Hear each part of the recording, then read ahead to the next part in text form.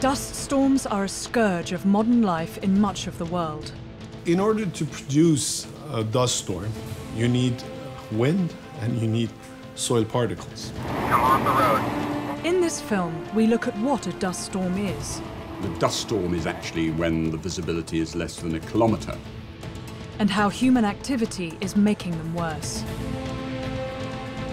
We focus on the Middle East, About to be engulfed. one of the world's worst hit areas.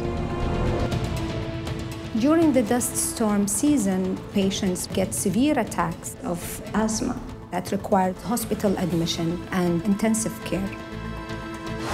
We'll see how NASA's satellites can track dust storms as they sweep across the Earth. The dust can be lifted up to 3 or 4 miles in altitude before it's really kind of carried away by the winds.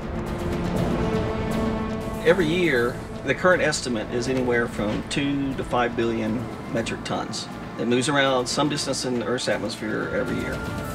So it's quite a bit of dust. Dust isn't always bad. Scientists are researching the impact of dust crossing the ocean from Africa to Florida. I think the fact that we can see these impacts so far away is really exciting. So in the rainforest, many of the plants derive their nutrients and are fertilized from dust. In Kuwait, they're pioneering new ways of tackling the problem of dust storms. This plant can reduce the negative effect of dust. While technology brings the prospect of daily dust storm forecasts. So this is the sun and dust storm warning and assessment system for Northern Africa, Middle East and Europe. As the world's climate becomes more extreme, scientists are urging action. It is the #1 killer, the #1 non-communicable disease that we are trying to tackle today.